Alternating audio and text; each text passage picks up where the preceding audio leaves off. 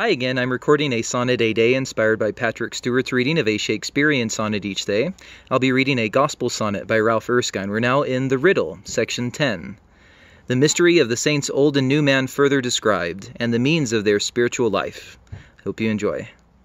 The temptations breed me much annoy, yet divers such I count all joy. On earth I see confusions real, yet wisdom ordering all things well.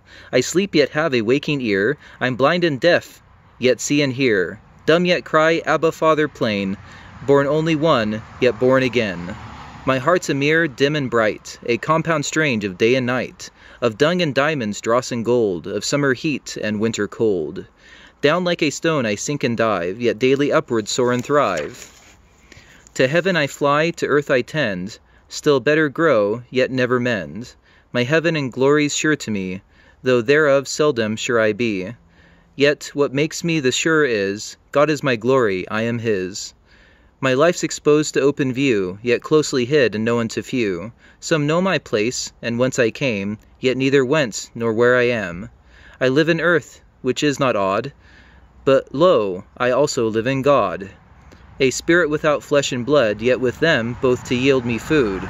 I live what others live upon, yet live I not on bread alone, but food adapted to my mind, bear words, yet not on empty wind. I'm no anthropopagite, rude, though fed with human flesh and blood, but live superlatively fine, my food's all spirit, all divine. I feast on fullness night and day, yet pinched for what I pine away, for want I pine away. My leanness, ah, I cry, yet fat and full of sap am I. As all amphibious creatures do, I live in land and water too, to good and evil equal bent.